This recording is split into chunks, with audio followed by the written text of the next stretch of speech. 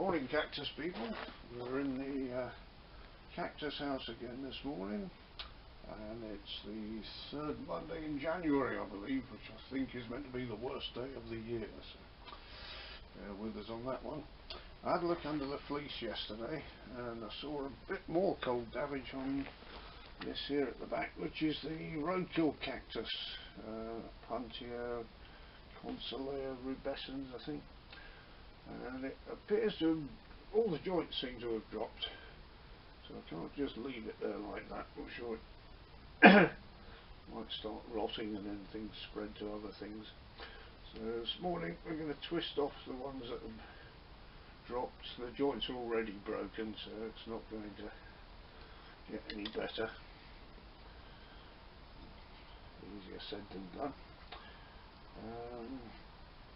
I noticed the one at the top has not just dropped, but half of the pad has collapsed, so that's probably not a good sign.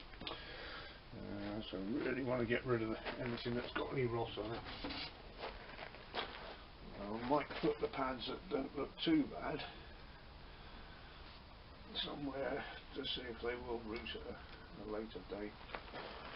They look a bit discoloured, but not totally dead. So put them to one side and see what happens with those. The big ones at the bottom seem to be dropping onto the other cacti. I shouldn't really touch this because of the glochids, but I forgot to put my gloves on. And yeah, the main body of the plant doesn't look too bad, so that might be okay. It's a bit of a shame it had got to this size. I didn't realise that they were that frost sensitive. I didn't realise that with the bigger Opuntia either.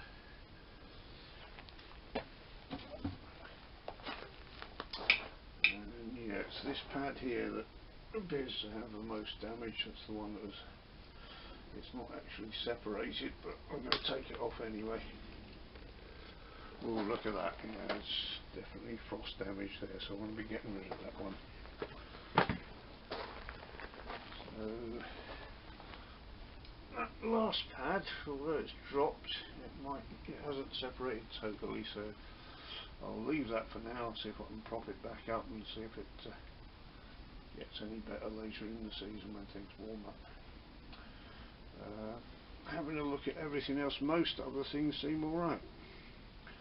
A little bit soft because it's winter and they haven't been watered, but can't see any frost damage. There's an Opuntia here. Just trying to look at Brasiliensis, which I read in the BCSS journals doesn't like to be under 5 centigrade. Well, it's definitely been under 5 centigrade in here this past few weeks. I'm sure it's dropped down below freezing a few times. But that one seems fine. So I put a backup one in the warmer bit of the greenhouse because I didn't want to lose that, but I left the one in the ground, and so far so good. Anyway, that's that bit cleared up. Thank you for watching today.